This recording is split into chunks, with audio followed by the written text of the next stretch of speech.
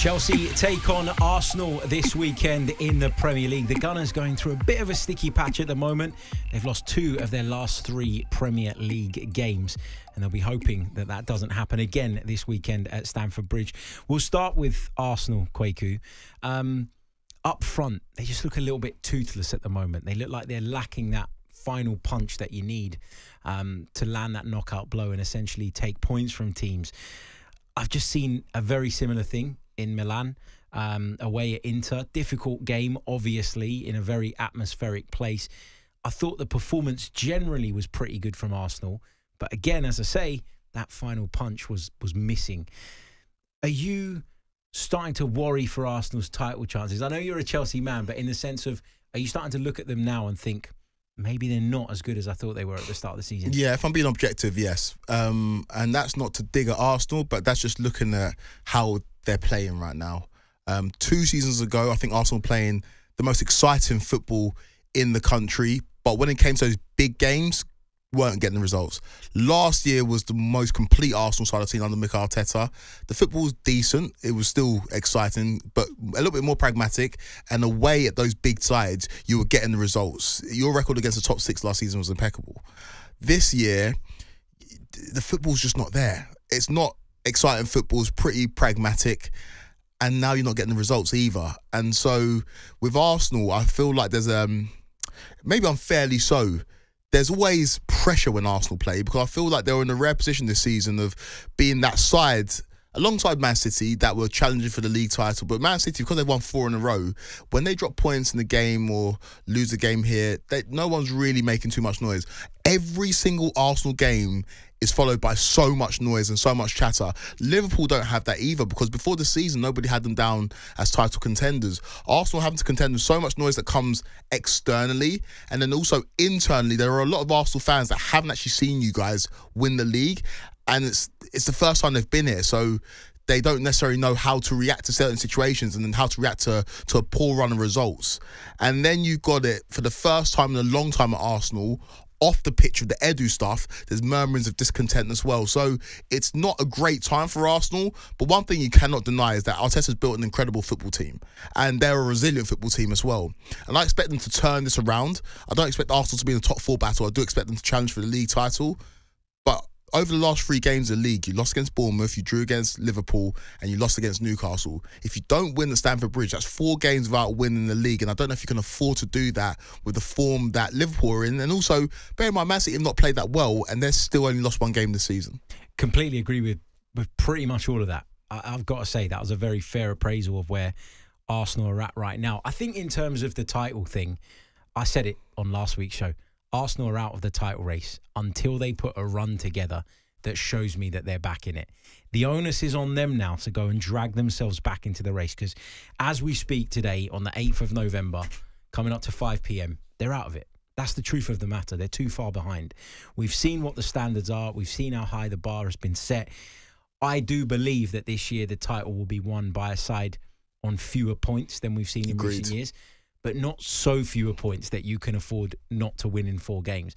Arsenal have to win at Stamford Bridge. It is a desperate situation in terms of their title hopes at this moment in time. I think that's fair to say. Odegaard hoping to be back fit and available, which will be a massive boost to Arsenal. I don't want to sit here and just say it's about injuries, but it'd be wrong of me to dismiss the part that those injuries have had in Arsenal's performances dropping off and then the results as a consequence of that. Chelsea, though, really, really strong start to the season. All the talk in the summer, Kweku, was about the chaos at the club. You know, the number of players, how was Enzo Maresca going to find his way, find his team, bring some harmony to the group, embed his style of play. He's done all of that in the opening weeks of the season, and I think Chelsea look great. And I make them favourites on Sunday. I know we heard the odds earlier on in the show, and they're not. That surprised me.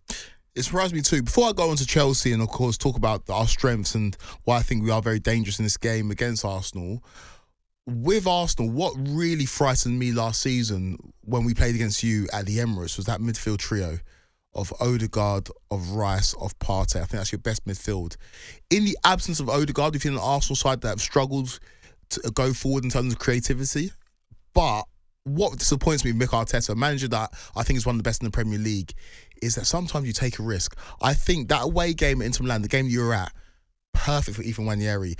And I've seen it in the past, whether it's a young Jack Wilshere or a young Cesc Fabregas, go and put on clinics away in Europe. And I feel like in the Champions League game that doesn't have, I won't say that much gravitas, but in terms of losing that game, it doesn't have too much consequence. And Ethan Nwaneri, to go and start in that game and really not ruffle feathers, but get people going, the youngster that doesn't play with that fear, would put you in a good place in case this happens against Odegaard, because there's no guarantee that Odegaard doesn't go down again, and Arsenal can't afford for this to happen. I look at Nwaneri play, every time he comes on, every time he starts in the League Cup, he's good enough. And if you're good enough, you're old enough.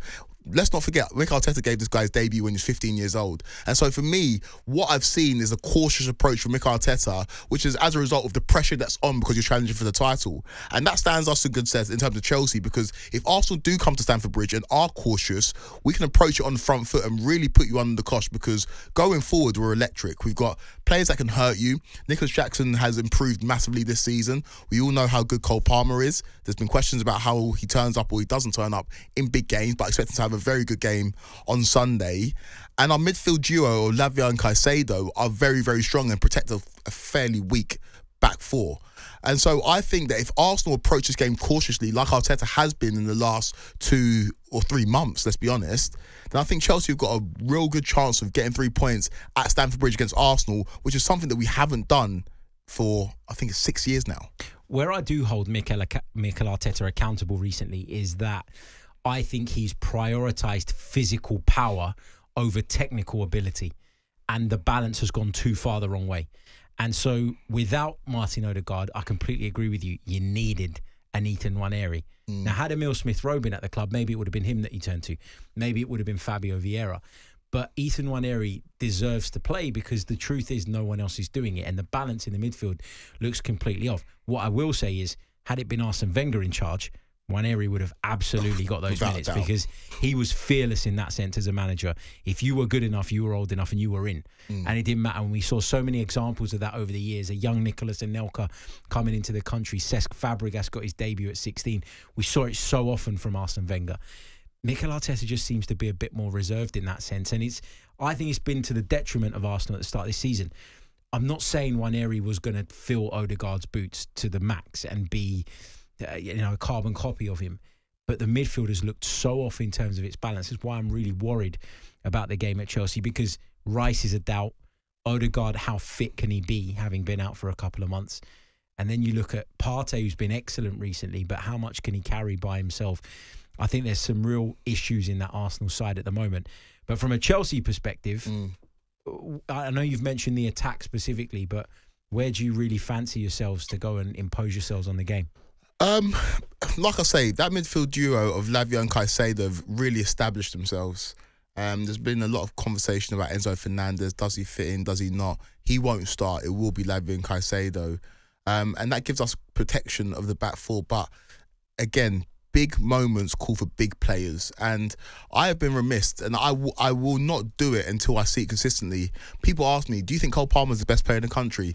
I think he's one of them. I think he's incredibly talented.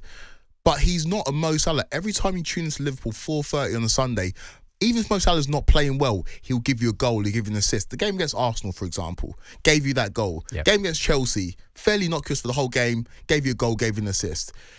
The mark of a great player is doing it consistently when the opposition know what you're going to do. We've seen it this season against Man City, against Liverpool, against Manchester United.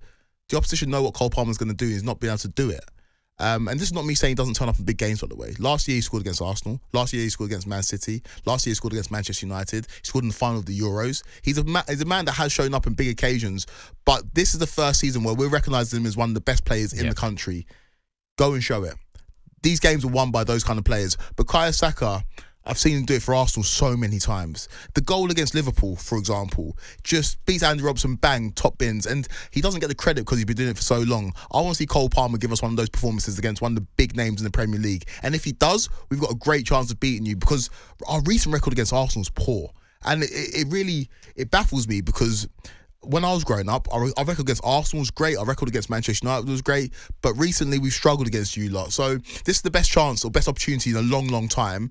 But this is, again, sod's law. This is going to be the first time in maybe a month and a half, that Arsenal are going to be able to line up with their strongest 11. And I think we'll see that from the start. Fingers crossed. Fingers crossed from my perspective. Quick fire prediction. I'm going to go Chelsea 1, Arsenal 2. I fancy us to turn our season back around. I saw enough out in Milan to suggest that Arsenal's performance level has increased again.